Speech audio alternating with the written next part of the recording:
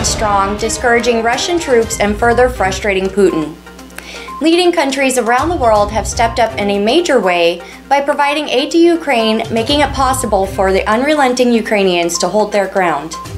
Boris Johnson from the UK announced additional military aid, and the US has been a front-runner for support as well. The UN Human Rights Council is investigating abuses by Russian forces to see if they count as war crimes. Putin is putting blame on the West for enticing a global crisis.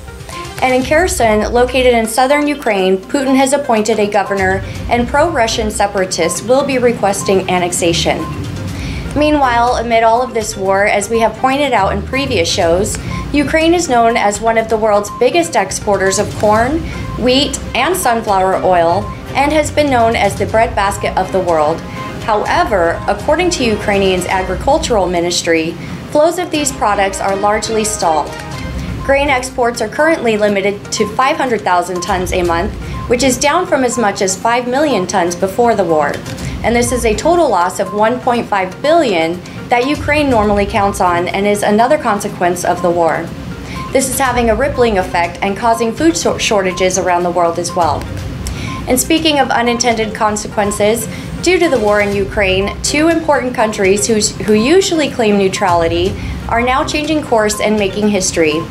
Yesterday, Finnish President Sauli Niinisto and Prime Minister Sanna Marin announced Finland is seeking NATO membership, and Sweden has also decided they will look to join as well.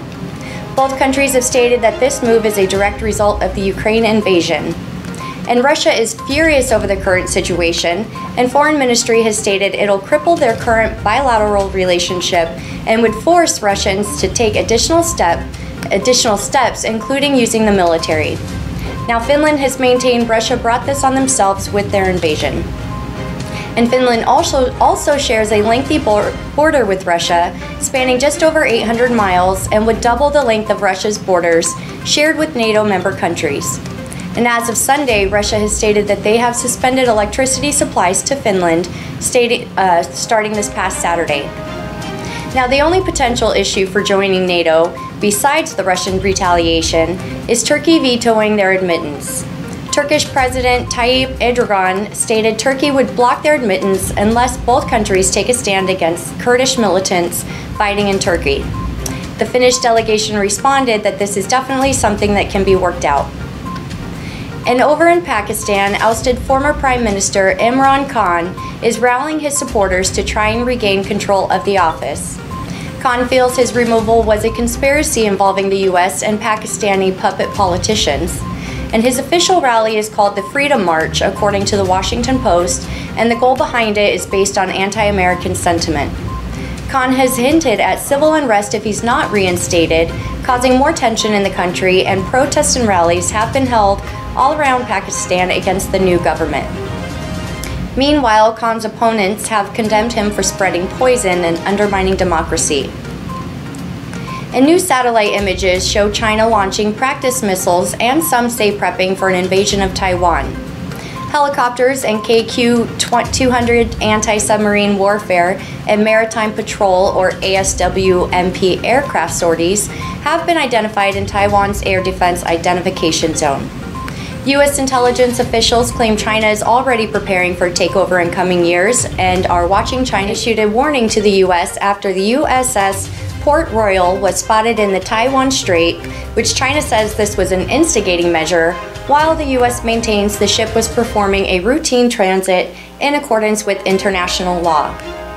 Another source of contention between the U.S. and China regarding Taiwan is that the U.S.'s website, what once used to say the U.S. does not recognize the independence of Taiwan, now states Taiwan is a close ally.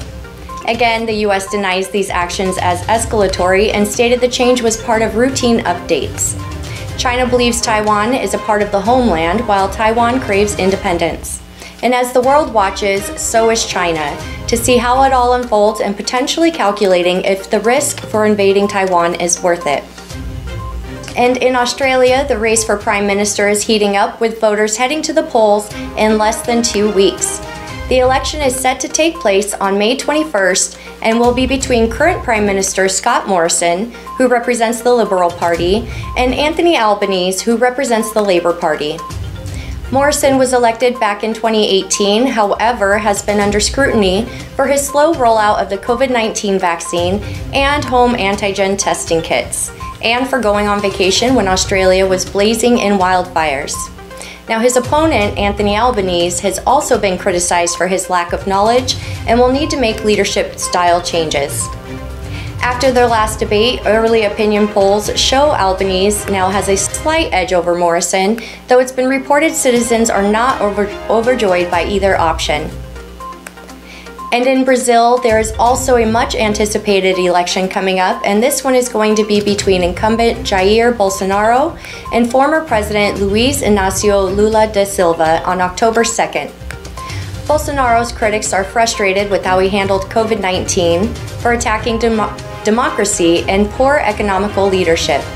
Meanwhile, Lula is making a comeback. He was president of Brazil from 2003 to 2010. However, he was accused of and convicted of money laundering and bribery back in 2017. Lula always maintained his innocence, claiming the accusations were unfounded and part of a conspiracy, and in 2021 his conviction was annulled, paving the way for him to add his name to the ballot. Polls currently show and predict Lula's potential victory. And here in the U.S., a senseless and tragic loss of life happened in Buffalo, New York on Saturday. This mass shooting occurred at a Tops Friendly supermarket in New York. The incident is currently being investigated as a racially motivated terrorist attack, and 10 people were killed and 3 others injured.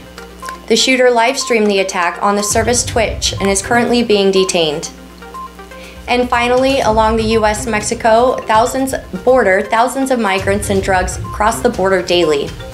The Biden administration is facing massive public scrutiny for the lack of security along the border. In just March, 221,303 migrants were stopped at the border, and that was all in just March. For the first half of 2022, more than 1 million people have been encountered trying to cross the border illegally. President Biden plans to lift Title 42 soon, which is a measure that allows border officials to immediately expel migrants at the border without allowing them a chance to claim asylum. If and when this happens, the number of migrants is expected to sharply increase. One of the largest consequences of an uncontrolled border is the amount of drugs coming across the border. This is a very serious problem and is very sad as fentanyl is infiltrating our communities across America, making all towns border towns, as fentanyl has now caused more overdoses than any other drug. Warnings are now out that fentanyl is in most basic of street drugs such as marijuana, and PSAs are circulating around social media to throw away marijuana that smells like burnt popcorn, which, by the way, that smell is a sign of being laced with fentanyl and can kill users. It is important to understand what is happening around the interconnected world, and that's